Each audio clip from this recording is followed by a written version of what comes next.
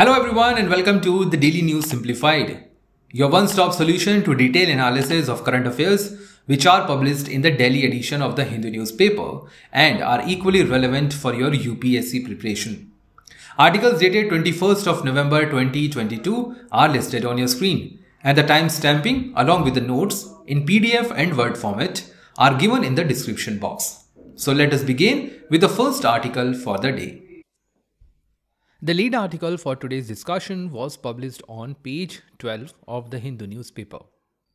This article actually goes against the report which was published in the Hindu newspaper on Saturday, that is yesterday, with respect to the performance of Pradhan Mantri Kisan Samman Nidhi or PM-KISAN. So the report was actually based on a RTI which was filed to the Ministry of Agriculture. And against this, Ministry of Agriculture has responded that the report is partially true. The report, which was based on the RTI, says that only 3.87 crore farmers have received all 11 EMIs under the Prime Minister Kisan Yojana.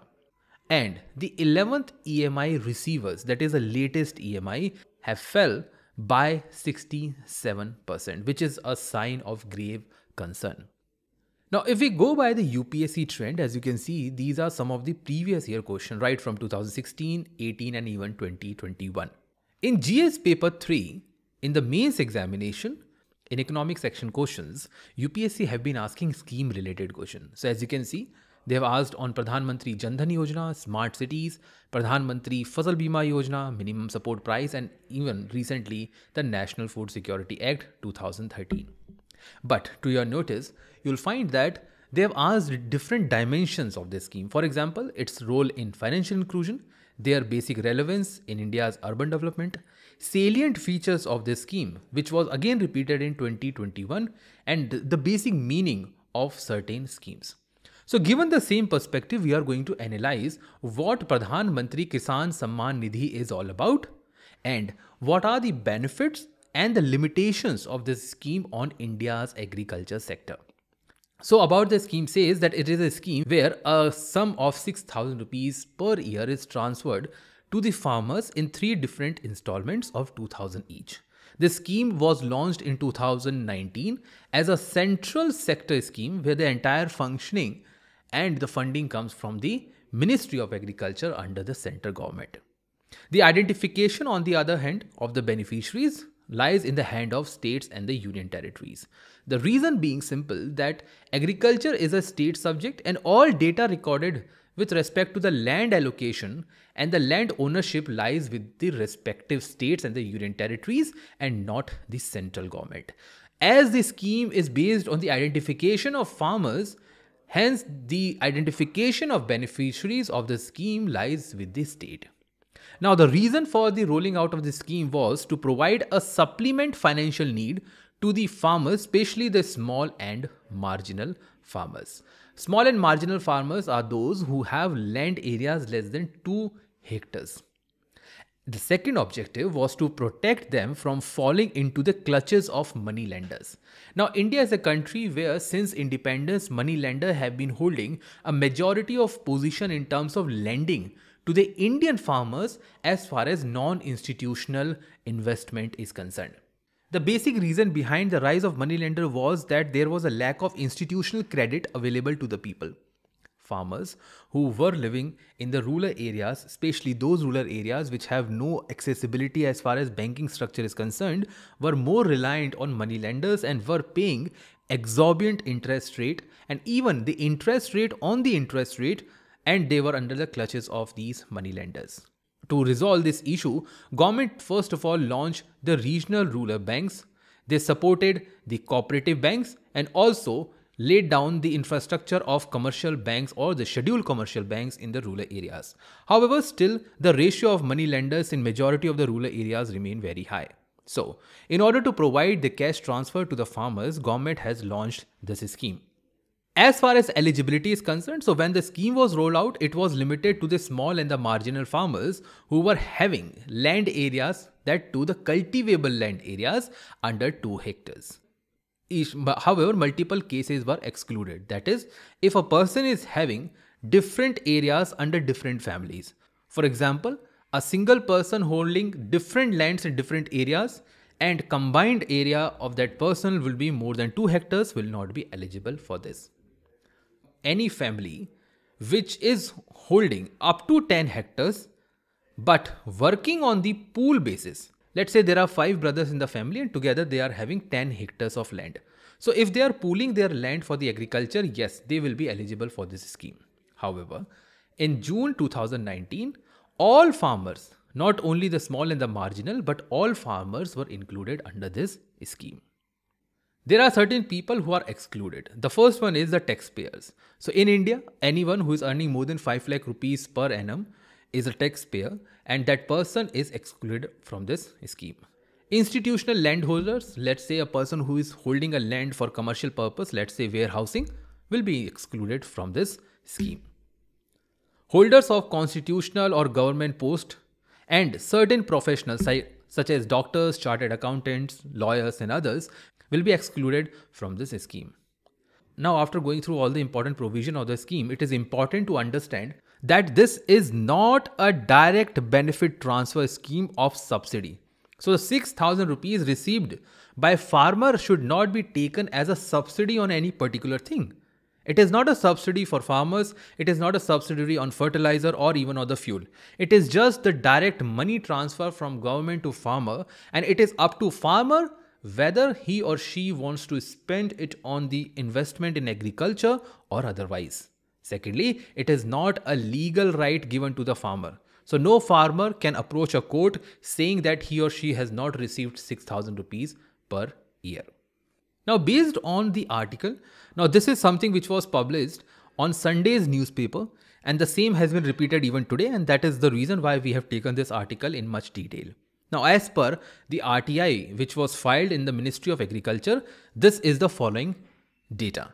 Now, first installment, that is in 2019, as you can see, almost these many people received funding in different states. And to your surprise, the poorer states such as Bihar or Madhya Pradesh have been receiving less than 100.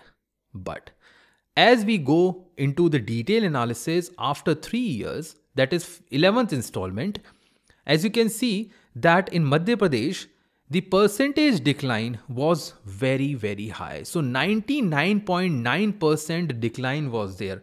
Let's say there were 1,000 people who were receiving the fund. Now only 10 of them are receiving, while 990 are not receiving the installment.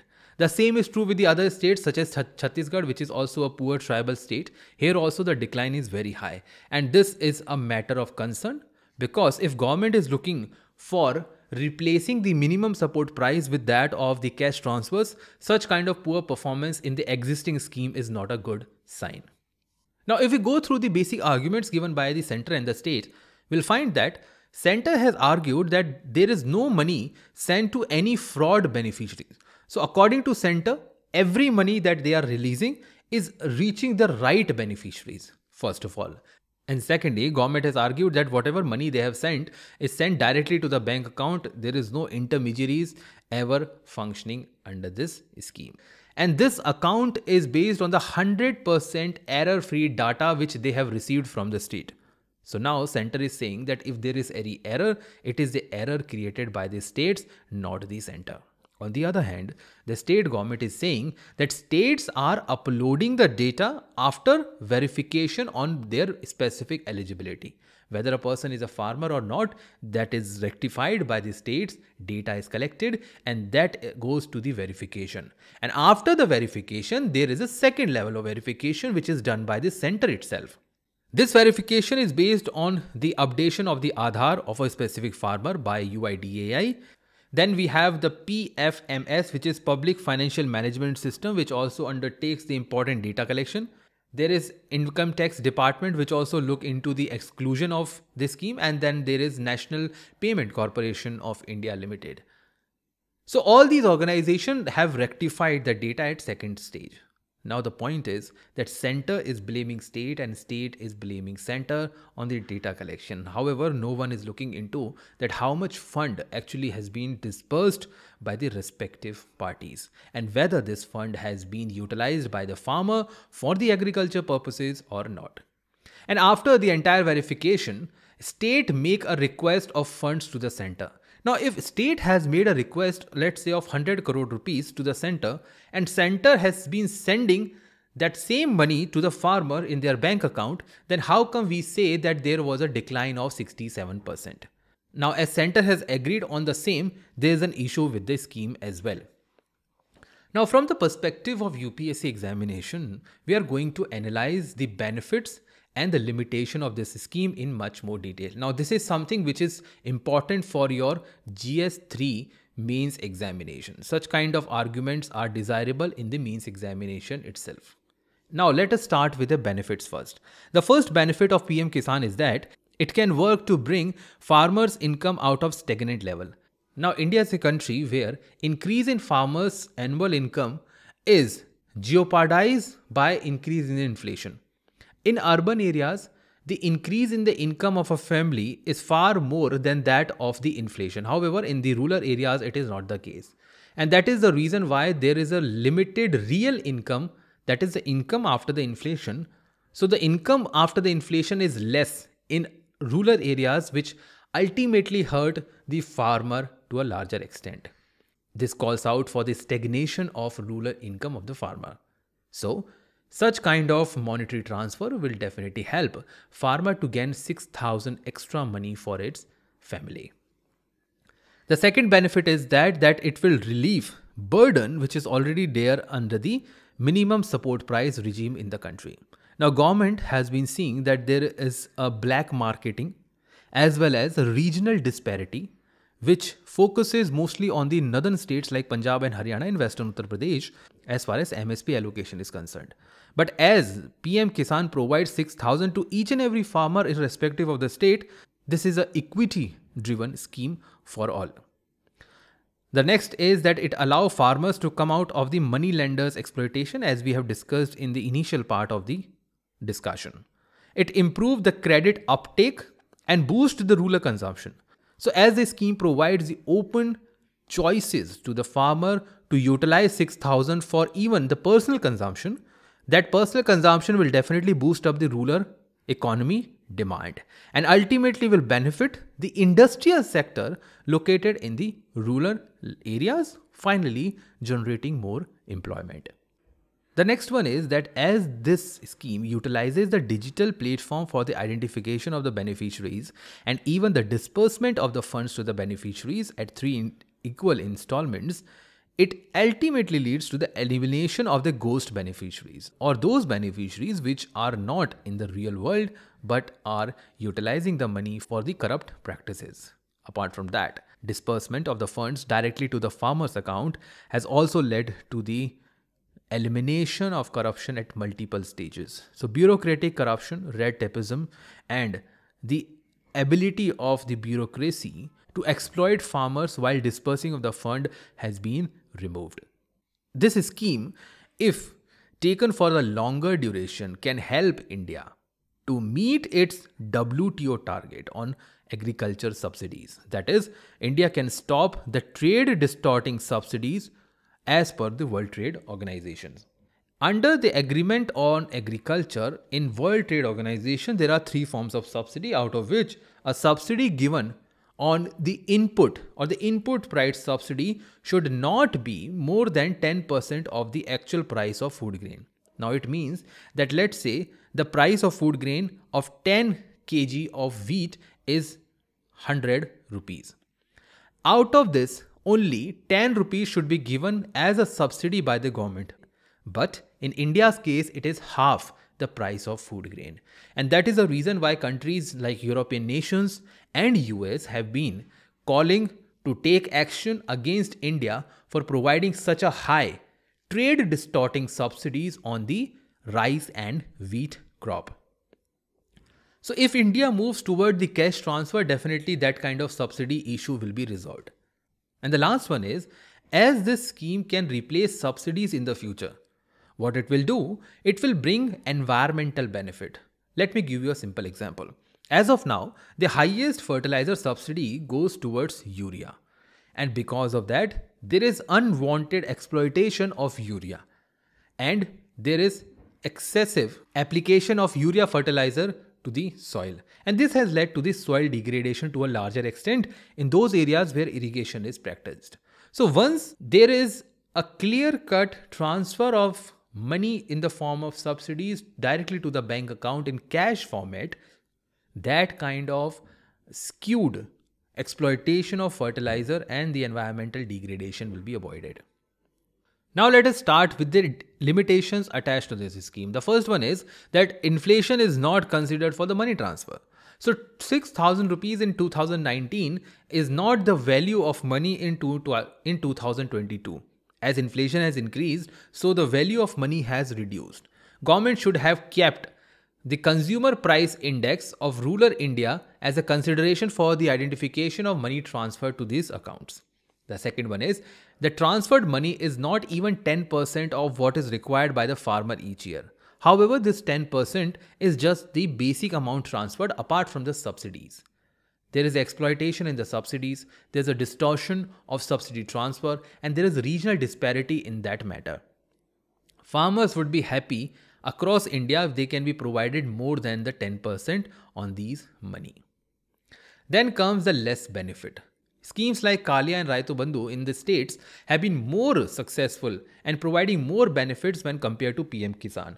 For example, under Raitu Bandhu, there is a season-wise allocation of funds. So before every cropping season, a farmer is given the funds, which simply proves that farmer is more likely to utilize the fund for the irrigation and the agriculture purposes rather than the personal consumption. The second benefit is that Raitu Bandhu is based on the anticipated input expenditure. So whatever money a farmer is receiving is based on the expenditure that person is going to make in the agriculture. So these schemes are far better as far as PM-KISAN is concerned. Then comes that 40% of India's rural population is landless according to the socio-economic caste census of 2011. Now, as the scheme covers only the farmers who is owning land, that means tenants and the sharecroppers who are working on the field are automatically excluded from this scheme. So what is the fault of these people who are working hard on the field and not receiving even a single rupee on that? Then comes the definition of family under the scheme is flawed. It says that a family is comprising of husband, wife, minor children who own a cultivated land as per the land record of the concerned state. Now first of all, how come we say that a minor children is dependent on land when the same children is working on the land? And then comes that why the parents of the husband or parents of the wife or the brothers and others are not included in this family. These kind of provisions have been misused where 2 or 3 people in the same family have been receiving the funds from the government. Then comes the land holding is the sole criteria. Why not the income? There are certain families in the rural areas where one member or the other earns a good amount of money from the service sector in the private areas and still receiving the money. Then comes the issue of the tribal communities. In many parts of India, tribal communities are not having land rights or individual land rights. They have joint holdings. They are working and cultivating over a community field. So they are automatically excluded because of this family definition. Then comes the regional differences in the funds allocated. So the value of agriculture in states like Bihar is very high. Over there, the wage rate is low. People are poor. So they require more money than the farmers who are in the state of Punjab. Because in Punjab, because of the Green Revolution, farmers are much richer compared to the other poor states. So this kind of fund differentiation should be kept under this scheme. And the last one is all states have not updated the digital land records. No digital land records means no complete identification of farmers to receive the funds under this scheme. Now after this entire analysis of PM-KISAN Yojana, you will be in a position to answer any question with respect to this scheme asked in the mains examination. And with that, I am going to leave you with this practice question. PM-KISAN Samman Nidhi came as a tool to relieve the income security of millions of farmers in India. However, the scheme suffers from various structural issues. So you have to identify these structural issues and you also have to comment that how this has came as a relief to millions of farmers in India. Try to answer this question in 250 words. With this, let us now move to the next article for the day. This article of the Hindu newspaper appeared on page 5th and talks about the initiative to be taken by the state of Kerala, where the Kerala government has decided to bring 14 new bills, where one of the bill will talk about the replacement of governor as a chancellor in various state universities. Governor in most of the state act as a chancellor to the state universities. However, he or she does not take the direct participation in the day-to-day administration of these universities. Now, as governor is appointed by the central government, so those states where the state government or the leading government party is not sharing the same political ideology with that of the central government is seen to be replacing or bringing such kind of provision. As this is just the proposal made by the Kerala, the same was brought by the state of Tamil Nadu in the month of April as well. So we are going to look into the matter from the perspective of these states as well as the other states which are following the same practices or the same practice of removing the power of governor to be the chancellor in the state university. Now, Tamil Nadu Assembly has passed some bills which will restrict or change the power of the governor in order to appoint the vice chancellor. So let us look into some of the different aspects which were highlighted in the article and understand the issue in macro stage. Now, what is the current issue?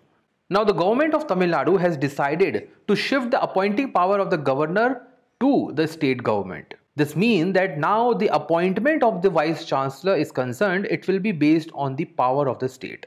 Now, why Tamil Nadu government has done this? Well, the government has certain complaints about the functioning of the governor. They say that governor has never consulted the state government, not even the bureaucracy, not even the education minister, before appointing the vice chancellor to the state universities. Previously, the same issue was raised by even Maharashtra, West Bengal, Odisha, and even the states like Rajasthan.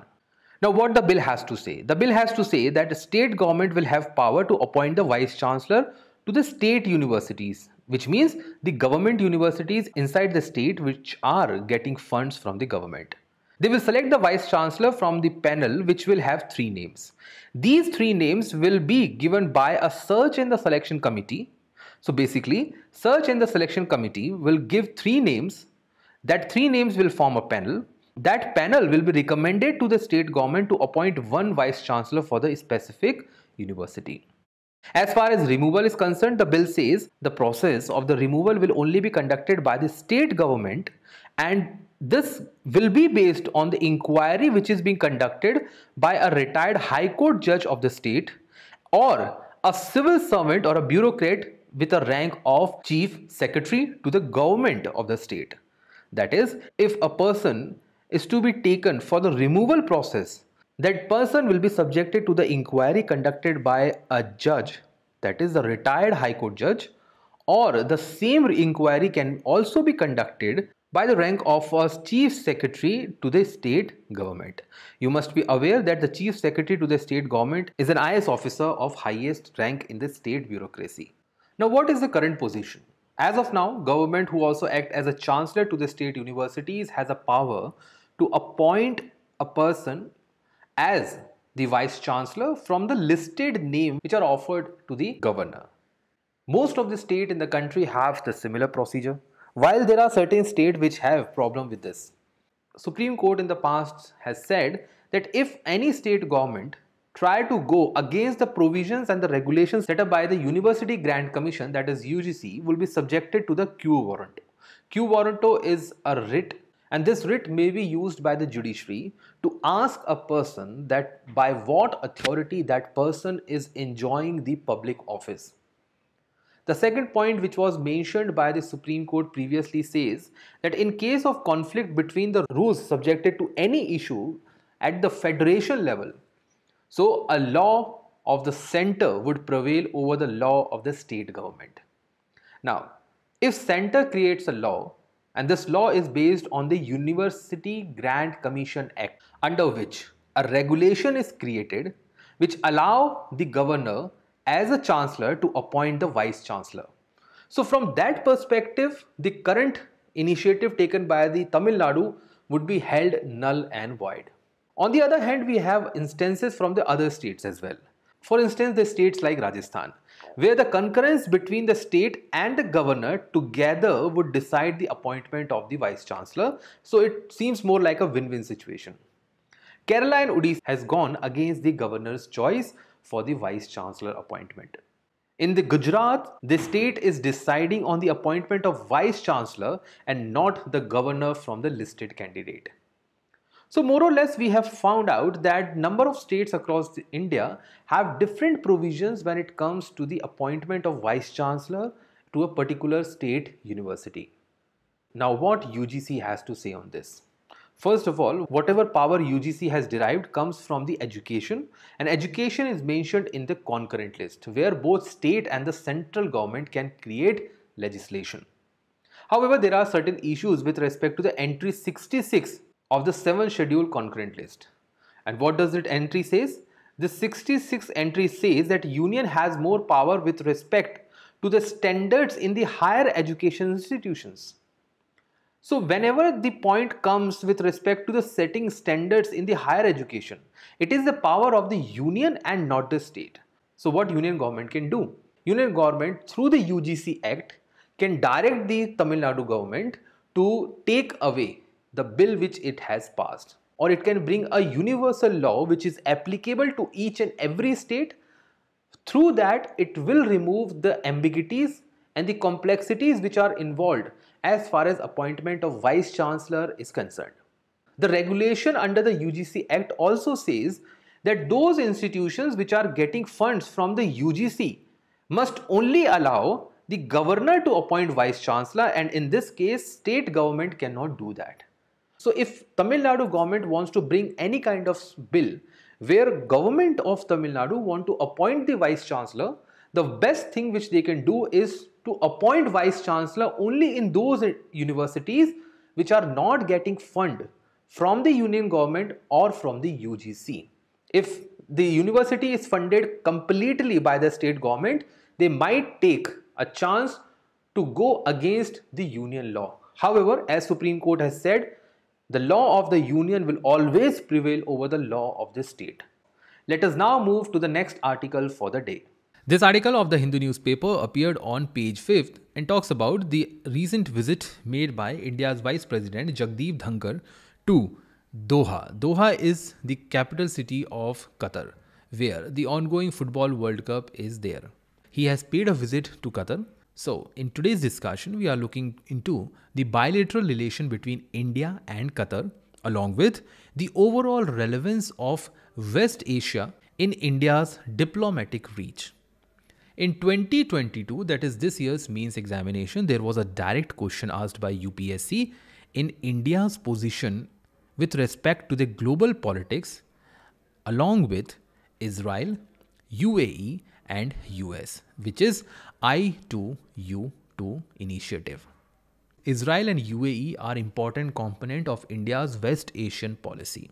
In the same, we are going to look into deeper dimensions of India-Qatar and India-West Asia in totality. Before beginning the discussion, let us go through the basic map. Now, Qatar is a country which is surrounded by ocean from three sides. And this ocean body is named as Persian Gulf. Qatar is a Middle East country and it shares boundary with only one nation, which is Saudi Arabia. Qatar is situated in the northern part of Tropic of Cancer.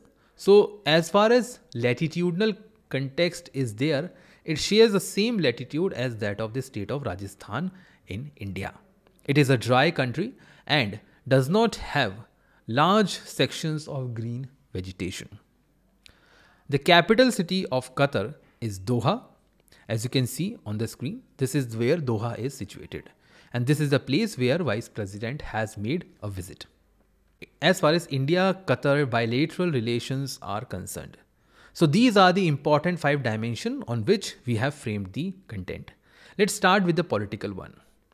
In 2015 and again in 2016, there were the high level meeting. And high level meeting here simply means the highest executive representation from these countries. So from India in 2016, Prime Minister Narendra Modi paid a visit to Qatar. Both the countries have signed different agreements where Qatar has started investing in the National Investment and Infrastructure Fund, which is going to help the long-term infrastructure development in India. And both have cooperated in the field of energy as well. And to be specific, this energy includes liquefied natural gas. On defense front, there are two important events. The first one is that India has participated in Doha International Maritime Defense Exhibition as well as conference, also known as DIMDEX.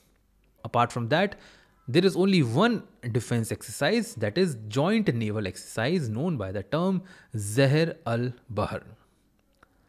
On the economic front, there is a bilateral trade between both the countries at $15 billion, which is far more compared to the other important countries, even the neighboring countries like Pakistan. And in this 15 billion trade, 40% of India's liquefied natural gas supply comes from Qatar, which simply proves that Qatar is the largest exporter of natural gas to India. India is Qatar's third largest export destination, and both countries have signed the Startup Bridge, which is to link the startup sector in both the countries.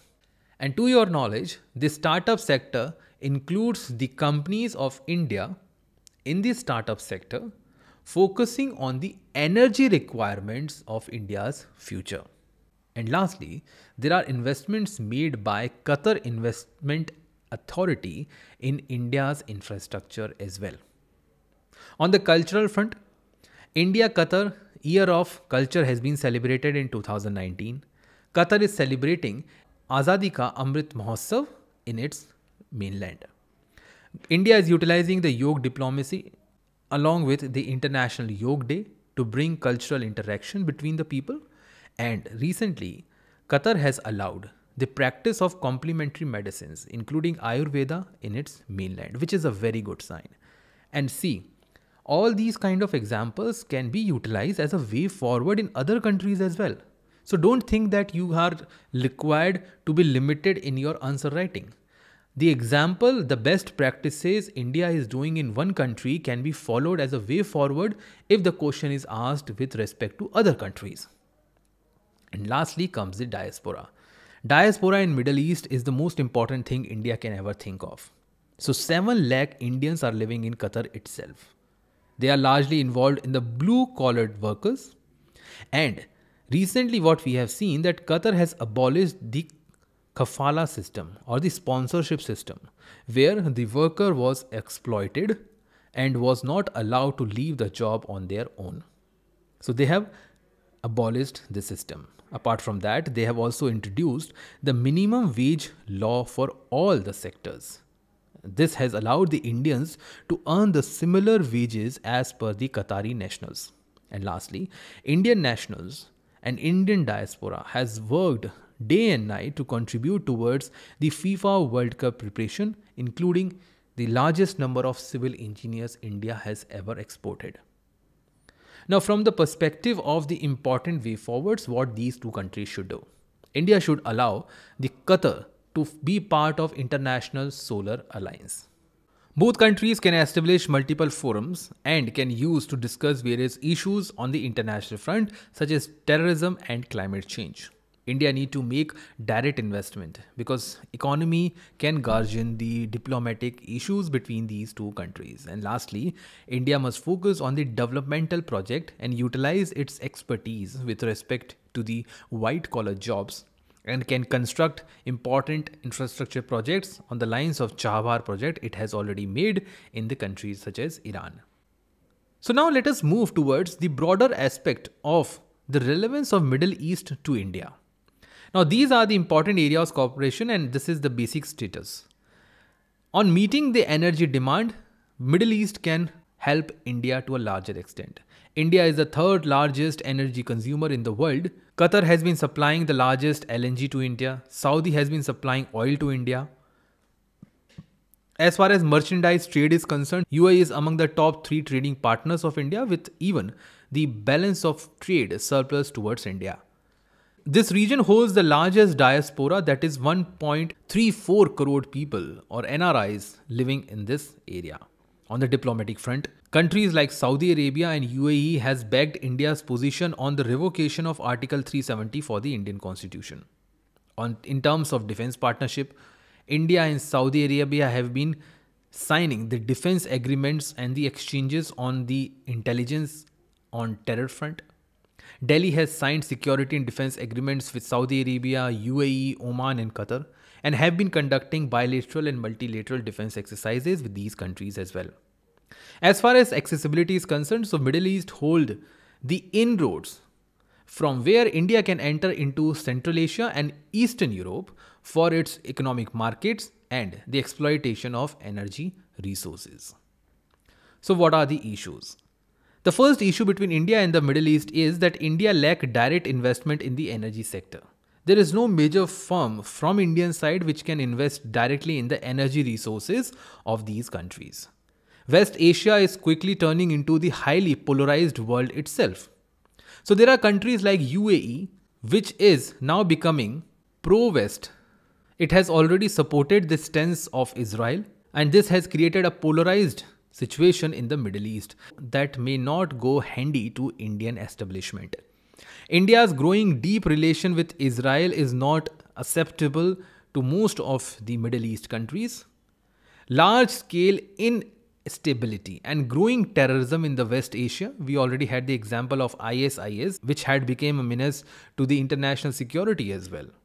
China is making inroads in the West Asia. It is investing heavily in BRI project. It is spending heavily on the port development as well as the exploitation of energy resources from these countries. And this region has been the hub of money laundering, especially for the terrorist financing.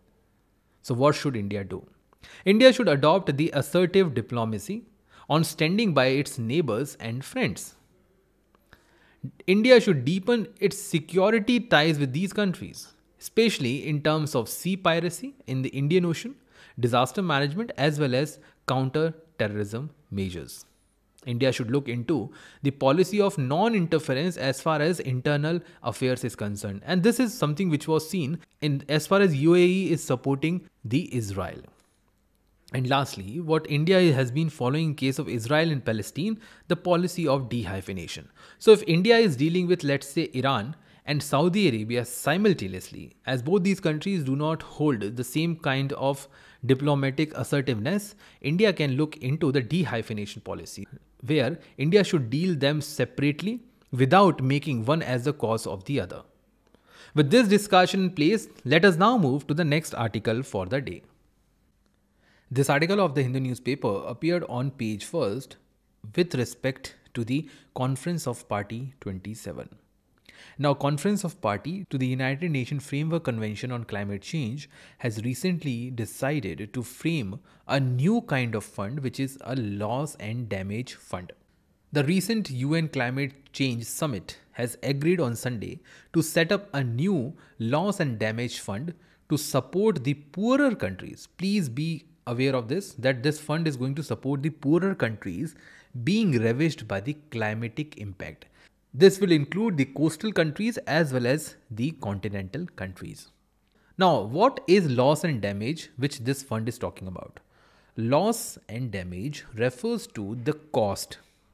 It is not the quality loss. It is the cost which is being put from the climate-fueled weather extremes and their impacts like rising sea level. So the fund is not targeting about the loss of trees. The fund is not targeting about whether the sea level is rising or not. The fund has already agreed that yes, there are certain events at the international level which are taking place because of this extreme level of climatic impact. And this extreme level of climatic impact is because of the climate change which is human induced. Now, whatever negative repercussion is going to take place on the poorer countries is going to be taken up through a fund, and that money will be spent on making these countries more resilient to fight that change. It will help the developing countries that are particularly vulnerable to the effect of climate change. Now, previously, United Nations Framework Convention on Climate Change has created 3 funds: Green Climate Fund, Adaptation Fund, and Green Energy Fund. Now, today we will provide you a small differentiation between these 3 funds. The first, that is Green Climate Fund, is there created to limit the impact or the emission of greenhouse gases, especially CO2, in least developing countries or low developing countries. So this is the prime objective. Adaptation Fund was created for climatic adaptation and resilience activities. And the Green Environment Fund was created for long-term financial returns on investment in green energy, which is undertaken by the developed nations. Now, these are the 3 funds with 3 different objectives, and none of them actually talks about the loss of climate change to the poor countries. And that is the reason why COP27 has created this kind of fund. COP15, which took place in Copenhagen, was the first initiative to create a fund for mitigation action and transparency, in which different countries talked about bringing $100 billion fund by the year of 2020. In Paris Climate Deal, that is COP21, this deadline of bringing $100 billion was later on shifted towards year 2025. So, as of now, this has been delayed, and no wonders that the loss and damage may be delayed in the future as well. Now, what are the merits to this fund? The first one is this kind of climate funding will go against what has been the practice previously. Previously, all the countries were focusing on cutting down the carbon dioxide emission, that is the global warming gas. While the second merit is that there are about 55 nations in the world who are likely to get the most damaged from the climate change, and they are going to lose around $525 billion together. So based on the same, there was an idea, and that idea holds merit. However, there are certain issues attached to this fund as well. The first one is that there is no agreement yet which has been signed by the member countries. They don't have a clear-cut definition that what damages and what loss is all about. So there is no clear-cut definition. The second issue is that there is no agreement that who is going to pay and how much they are going to pay for the specific damage.